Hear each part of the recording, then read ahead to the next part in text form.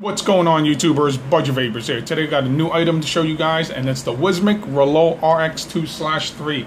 I do apologize for the noise. I got the windows wide open. I just got done painting, trying to get this paint to dry up a little faster. But let's just dive down, get straight to the mod. I have the mod taken out already. That's how the box looks like. It says Wismec Reload RX2/3.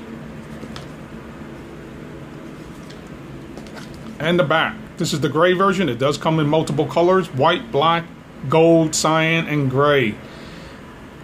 It comes with the mod, 2 battery covers, USB cable, manual, and a warning card. Alright, let's just toss this to the side and let's just take a look at the mod. Basically, this is exactly the same as the RX200, with the only difference is this can do 2 batteries or 3 batteries. This is how the 3 batteries looks like. We all know how RX200, 200S looks like, but this is where it shines. 2 batteries. A new firmware update just came out with 2 batteries right now. It goes up to 200 watts, and if you do the 3 batteries, it goes up to 250 watts. Fire button, same kind of screen as the 200S. Only difference is the up and down button is now 1 button. This mod scrolls kind of fast, pretty fast. Goes up to 200 right here. USB port for firmware updates and charging. Fire button says Reload RX2/3. 510 is spring loaded. You got a little venting right here. Venting right here. Wismec.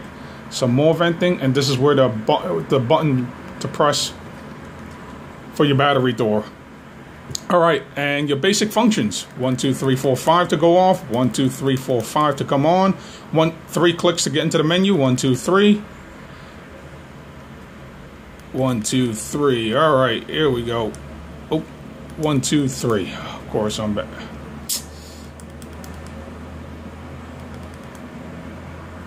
Alright, here we go. Of course, you got your regular power mode, nickel mode, titanium, stainless steel, and your TCR. Alright, and temperature goes up from 200 to 600 degrees Fahrenheit. Again, basically it's the same mod as a 200S, but this takes 2 and 3 batteries. 510 is the same old 510. The 510 has not been improved. It's not the best 510. and how Wismec made this is the 510 pin, it's kind of lower, so not every tank fits well on this. I think that they did this on purpose, so you can only buy their own, like their kind of tanks, and it fits good, but other companies, the other tanks don't fit that well. Let me give you an example. I have a Horizon Arctic V8 Mini, and let me put this in right here, and you'll see what I'm talking about. It's all the way down right now, but you can see it's flush, but it wobbles. You can't really see it, but it does wobble, so it's not still. So the 510 is junk.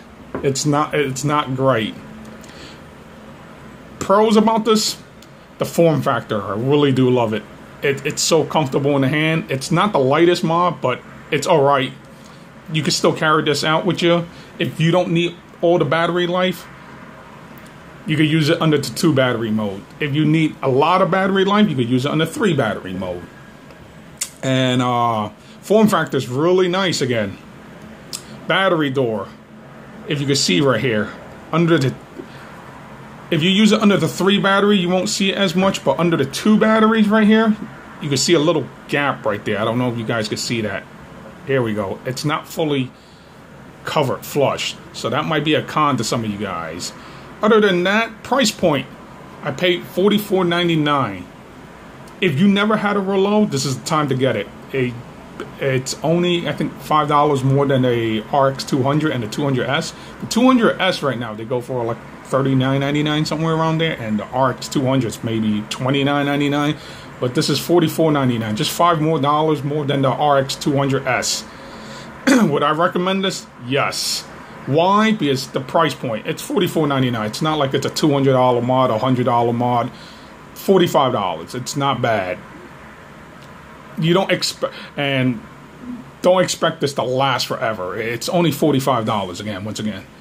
But yeah, I highly recommend this. It's just the form factor. I how it feels in the hand. Another con, the battery door. It's not magnetic no more, like the old 200 and 200S where you could just take it out like that. They use these hinges right here. You know what? Let me just pop it out. Show you guys. It's not like you could just put them, it's not magnetic. You could just put it back on. You see this hinge right here? It goes inside right there. It's just a pain in the ass to get on. It's not the best, but I don't know why they did this. If they made it magnetic, it'll be perfect. This would be a perfect mod. Price point wise, you got the power, battery life, and it's compact. Alright, I'll put links in the description below where I got it. If you like this review, like, comment, subscribe, and I'll see you vapors on the next episode.